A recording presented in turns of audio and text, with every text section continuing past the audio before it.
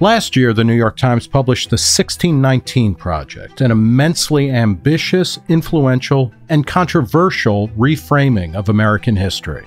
The project's creator, Nikole Hannah-Jones, who won a Pulitzer Prize for her work, argued that the U.S. Constitution was a decidedly undemocratic document and that anti-black racism runs in the very DNA of this country. Our country says that we were founded to be a democracy, but we were actually founded as a slaveocracy. This interpretation of the American founding has been the subject of a heated debate. The 1619 Project has also been adapted into a high school curriculum that attempts to reframe U.S. history by marking the year when the first enslaved Africans arrived on Virginia soil as our nation's foundational date. After the 1619 Project was attacked by 5 eminent historians, the project's editor responded by reiterating Hannah-Jones's view that advances for minority groups have almost always come as a result of political and social struggles in which African Americans have generally taken the lead, not as a working out of the immanent logic of the Constitution. But this view of the Constitution and the Declaration of Independence is at odds with that of Frederick Douglass, the escaped slave, abolitionist, author, and towering figure in American history.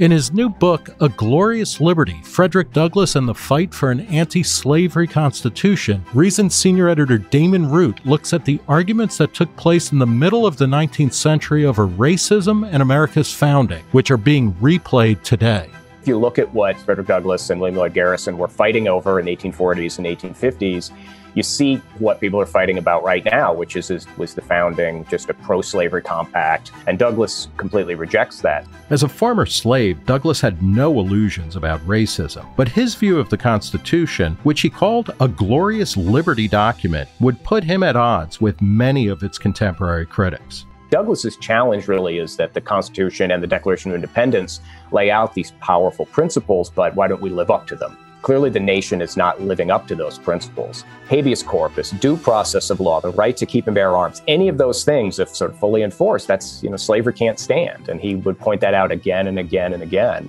Root argues that Douglass was a classical liberal who believed in the primacy of individual rights and economic freedom. One of his intellectual adversaries was the slavery apologist George Fitzhugh, whose 1854 book, Sociology for the South, or The Failure of Free Society, defended slavery by repudiating the principles of liberalism. He has this attack on John Locke, attack on Adam Smith, attack on all these liberal principles, and you see Frederick Douglass picking up the banner of those principles and making it a bedrock of his all-out war on slavery.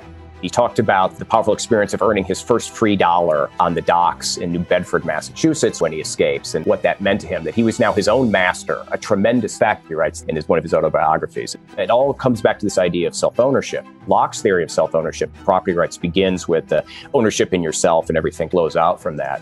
Unlike many of his contemporaries, Douglass extended his beliefs in unalienable individual rights to women as well. In 1848, he attended the Seneca Falls Convention that launched the women's suffrage movement. There are 100 people at the Seneca Falls Convention. He's one of 32 men. He's the only black person there. He takes the radical position alongside Elizabeth Cady Stanton that women should have not just a whole host of other legal privileges that they're denied at the time, but women should have the right to vote. Stanton said that was almost too radical for the convention. There were people who were against it. They thought, oh, we can't go that far. And Douglass is right there shoulder to shoulder with her on that issue. Douglass would have a bitter falling out with Elizabeth Cady Stanton and other suffragettes after the Civil War, when only former male slaves got the right to vote. But he would reconcile with them later in his life. The last thing that Douglass does the day he dies is he attends a women's rights meeting. That's his last public act, and he goes home and dies of either a heart attack or a stroke. He falls dead in his home. So he goes out doing what he always did, fighting for liberty and equality. In a country that seems more divided along racial and ethnic lines than it has been in decades, Root says that Frederick Douglass's belief and principles undergirding the American founding have a lot to teach us about how to build a society based on mutual respect, empathy, and individualism. Douglass, he says, stressed that rights for one are rights for all.